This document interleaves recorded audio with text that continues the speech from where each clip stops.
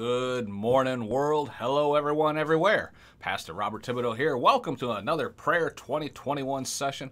We come every morning, 5 a.m. Eastern Time, right here, Facebook Live, YouTube Live. This will be recorded for the podcast. We're just coming into your home to give you a different aspect of prayer each and every morning. We're sponsored by podcastersforchrist.com. So if you have a podcast, a Christian podcast, you're thinking of starting a podcast, you want more information on how to start a podcast, go to podcastersforchrist.com. Take a look around. There's free resources right there on the front page for you that'll just get you started and get pointed in the right direction, because it's all to get the word out. Amen.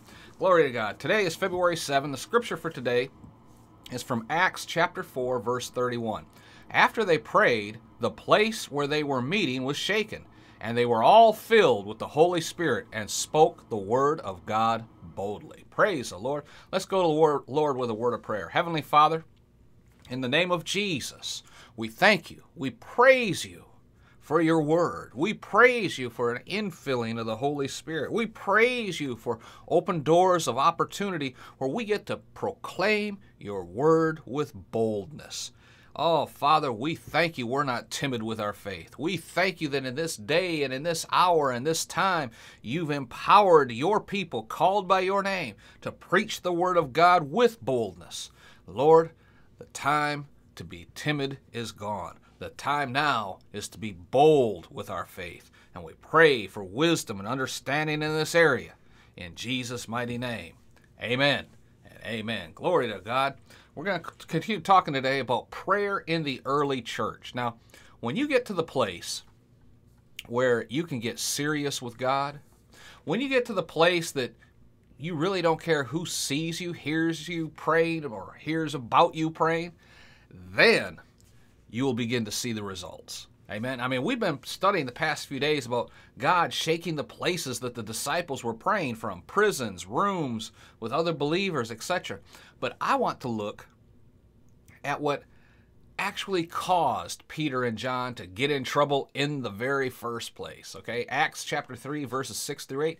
You can read the story about how they healed, in the name of Jesus, the crippled man at the gate beautiful, and how this was done openly, publicly, and word spread very quickly that this notable healing had occurred. And then the word soon got back to the Pharisees, who sent the temple guard in to bring Peter and John in for questioning. And they wanted to beat them. They wanted to lock them up. But someone had reported this news had already been spread all over town. It went quick, and it could not be swept under the rug or denied. So then they decided to threaten Peter and John before they let them go. Folks, this happens in our society today, right now, today. If you preach against homosexuality or transgenderism or anything that the left says is normal but the Bible calls an abomination, if you call them out on that, you will be threatened. I was preaching up in Canada a few years back and was told by this church pastor, is that please don't say anything about gays. The government here will shut us down. They will come in and shut down the church. I could even end up in jail. I mean, this cancel culture syndrome is now in the United States, especially with this administration that's running the show now. But anyway, we're here to talk about prayer and the power of prayer. Amen. We covered in yesterday's program that, Peter's reply from verses 19 and 20 about whether it's right in the sight of God to obey you or him, you decide. But we're going to keep on preaching, basically is what he said. Glory to God. That's my paraphrase anyway. But we also covered how they went back to their own church members and reported what had happened. And then they all prayed together, verbally and in one accord, and how God shook the very building they were in. Now, he did not send an earthquake to the area. He did not shake other buildings. He did not destroy anything. He simply shook the building to let them know he heard them, and then answered their prayer and sent that spirit of boldness on them. Amen. Glory to God. Don't shut me down when I'm preaching good. Hallelujah. That's what they had asked for. That's what they asked for. In verse 29, they asked for boldness as they were determined to keep on preaching, to keep on teaching, despite the threats. Amen. And then in verse 31, we see immediately God answering their prayers with that confirming sign, the shaking and then the filling with the Holy Spirit to have that spirit of boldness. It's the exact thing the Pharisees did not want to happen. That's the thing that did happen, praise God. They tried to and told 2 disciples, just shut up and go home. And when these 2 told their friends, and then they all started to pray together, that all of them, not just Peter and John, but all of them would receive boldness to preach the gospel. God granted their request, answered their prayers, and shook that building, praise God. Now, instead of 2 bold disciples of Jesus, there was a whole room full of disciples, bold disciples, going out, hitting the streets, declaring the name and declaring the power of the name of Jesus, healing all sorts of manner of diseases, all in the face of the Pharisees. Like, take that, Jack. Amen. Praise God. Hallelujah. Oh, don't shut me down when I'm preaching good. I'm happy right now. Ooh, man. We will pick it. Oh, Lord have mercy. I could keep on going. But once I start on this next part, it'd be hard to slow this train down. So I need to jump off it right now. Praise God. We'll pick it up, though, here again tomorrow. I want to pray for you to receive that kind of boldness in the name of Jesus. Oh, glory to God. Father, in the name of Jesus, we ask for this kind of boldness in our life. We ask for this kind of boldness to declare your word even in the face of adversity. We ask that we could stand up to the idiotic, stupid, moronic people running this show today that think that anything that has to do with your word needs to be canceled in this culture.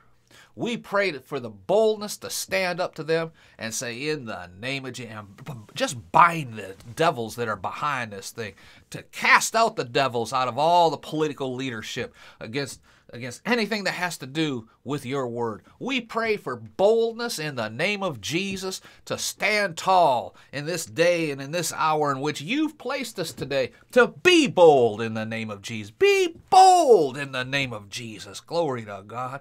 We thank you for that infilling of the Holy Spirit that allows us to be bold in our proclamation that Jesus is Lord.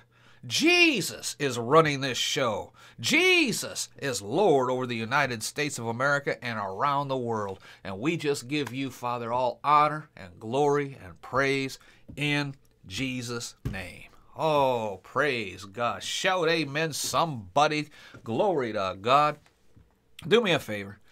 If you enjoyed what we just did, praise God. Leave a comment down below. If you're on YouTube, give us that thumbs up. That helps us just to get the word out farther and farther into all the earth. Amen. I'd greatly appreciate if you leave us a review and rating over on iTunes. It just takes you 1 or 2 minutes. Just look for Prayer 2021. And you'll see the little icon there, and just give us a good rating and review. That helps us to get found as well in search engines and all that kind of stuff. Be sure to visit our website, podcastsforchrist.com. Load that free resource, How to Start a Christian Podcast. Praise God. Be bold. You have it inside you. Be bold. Start preaching the gospel on the internet. Get your own podcast up and running. Let everyone know that you're not going to take it anymore. Praise God. It's free right there, and it'll bless you immensely if you have or are thinking of starting a podcast all of your own. Till next time, this is Pastor Bob reminding you, be blessed. Well, I almost forgot our scripture of the day, didn't I? Praise God. This is the foundation scripture of the entire year that we're doing here. I want to remind you, 1 Thessalonians chapter 5, verse 17, the Living Bible says, always keep on praying. Amen. Be blessed, folks, in all that you do.